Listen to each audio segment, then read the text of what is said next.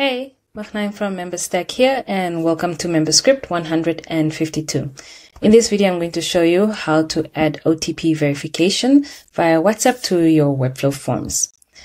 Once on the sign up page, once a user enters their information over here, you'll be able to see that there is a phone input field. So once a user clicks on it, they'll be able to scan this QR code like this, and they'll get a WhatsApp message with a verification code.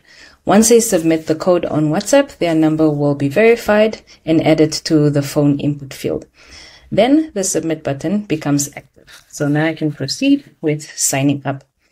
If the phone number isn't verified, the form won't submit and the user will see a very helpful error message. So if I just submit my form, and yeah, that's it. The form has been submitted. So first things first, you're going to need to create an account over here with WhatsApp authentication. And then once you've created an account, you can then create an app and click on Try Me. And above here with the URL, you'll be able to see your API key. You can then just save that API key for now because you're going to use it later in Webflow. Okay. All right, let's just jump back into Webflow. The first thing is to add the script for WhatsApp authentication in the head code of your page. So over here, you can just copy and paste the script over to your site. And then you're going to add MemberScript 152, and it should look like this. If you're watching this on YouTube, the link to that code should be in the description below, so you can easily grab it from there. And if you're watching this on the MemberStack site, then you should have already seen the code. Next, go back to your Webflow form and add the text input where you want users to enter their phone number. You can set a custom attribute on this input field for data MS code phone number. And if you want to tweak the look and feel of the WhatsApp verification component, you can add a few more custom attributes to that same input field. So I have data MS placeholder, which will then control the text.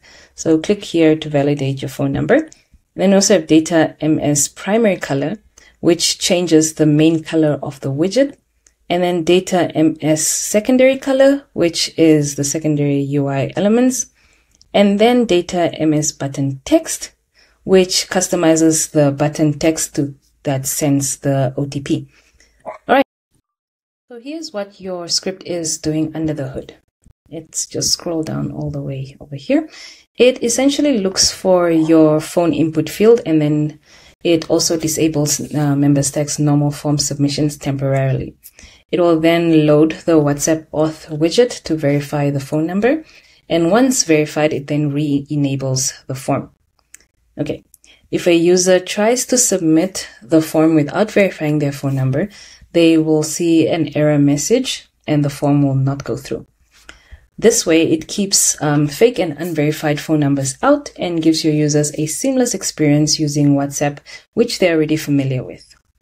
And that's it for MemberScript 152. Don't forget to check the description for the link to the code. And if you have any questions, feel free to reach out to me in the Slack 2.0 channel. Bye.